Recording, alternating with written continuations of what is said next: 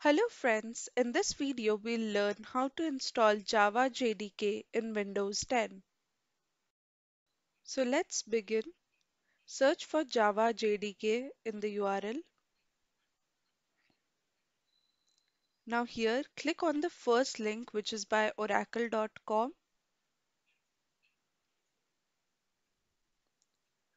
Now as you can see, the latest release here is Java SE 14. Click on JDK download. These are just license updation. Scroll down and here you can see .exe file. Since we are using Windows 10, which is 64-bit, click on .exe file, check for the license agreement, and download. Wait for few minutes till the download completes. Here you can see at the corner which is going on.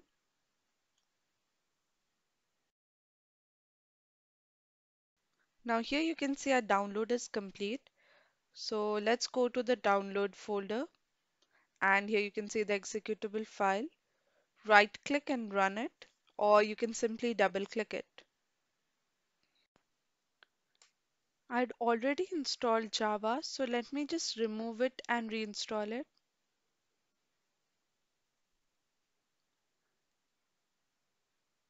This is the window that will appear for you guys. Click Next. If you want, you can change the location. For now, let it be default. The installation will take few minutes and it will happen in our C drive.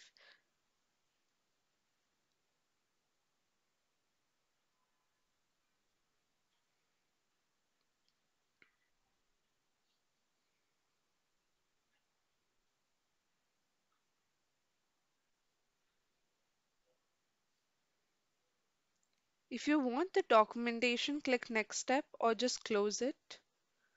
Now let's check whether our Java is recognized or not. So in command prompt, type Java C space hyphen version. It says Java is not recognized. So let's go to settings. Here search for environment, edit system environment variables. Click environment variables. Here you'll get path. Now let's go to C drive, program files, Java, JDK, bin.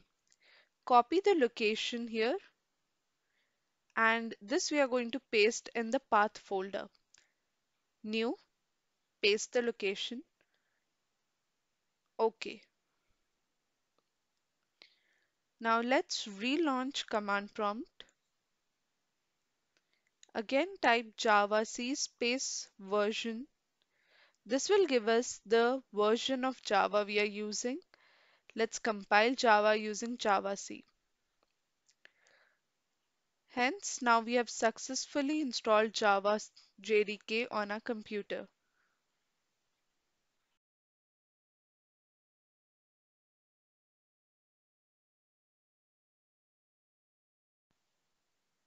For more freshly contents, please like, share and subscribe my channel. Thank you.